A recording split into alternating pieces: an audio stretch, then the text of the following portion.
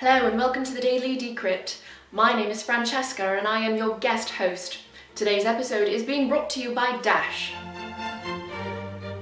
Due to my global reputation in research and renowned skills as a technical analyst, Amanda has asked me to speak with you today about a cryptocurrency called Ethereum. Now, I admit I had not before heard of Ethereum, and so I present to you my initial findings here. Let's just start from the beginning, shall we?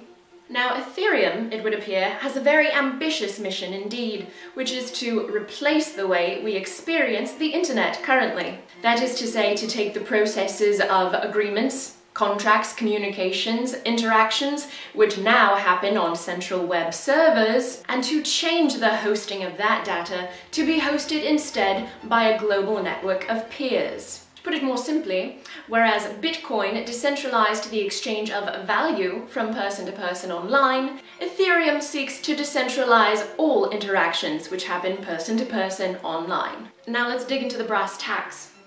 Ethereum runs on a blockchain and its native currency is Ether. Its system is currently running on 1,400 nodes around the world. The Ethereum blockchain was launched in spring of 2015. It's seeing 700 transactions per hour roughly, and its average block time is 17 seconds. Moving on, what are the use cases of Ethereum? As I said, ambitious indeed.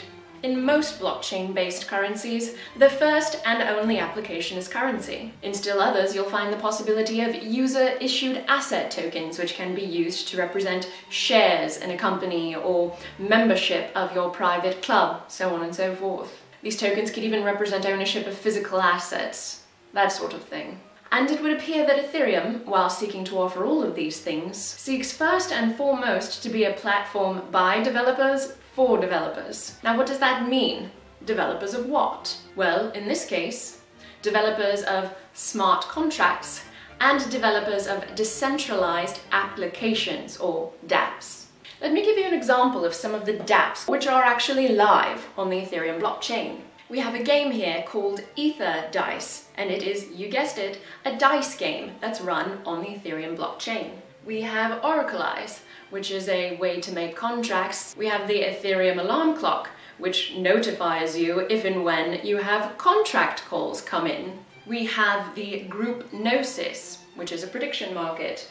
And now, while all of these sound very interesting, it must be remembered that in its current state there is almost no user interface software for the average person to interact with these sorts of applications. Individuals currently interacting with these fancy dApps are almost invariably doing so from the command line of their computer and running an Ethereum full node at home.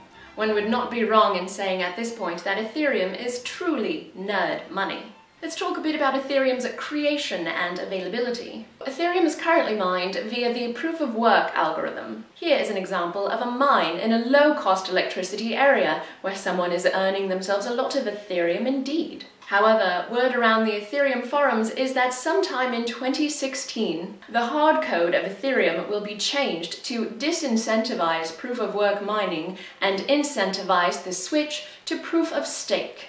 There is no hard-coded limit on the number of Ether that will ever be produced, and so in its current state, Ethereum is infinitely inflationary.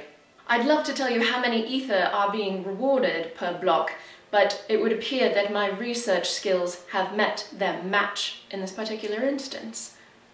Ethereum is currently available for purchase at many popular online exchanges, but you will often notice that the exchanges notify you before you execute your trade that Ethereum is still considered unstable. Who is betting on the project thus far in terms of business models? You may have heard of the prediction market, Augur, or the rental platform for the sharing economy, Slockit. Decentralized autonomous organizations such as these are building entire business models on Ethereum, though neither of them has released a version 1 of their product as of yet. And funding.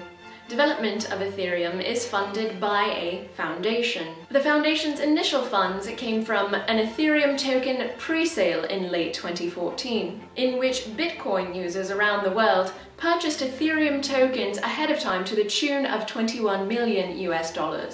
it is unclear how the Foundation plans to continue to fund itself going forward. And this brings me to the end, and perhaps the most important part to know about Ethereum, that it is considered to be Turing complete, which means it is programmable in any computing language. If you are the sort of person who knows a programming language or two, and you would like to experiment with creating contracts or dApps on the Ethereum blockchain, the website ethereum101.org was presumably designed just for you. And that's all I have time for today.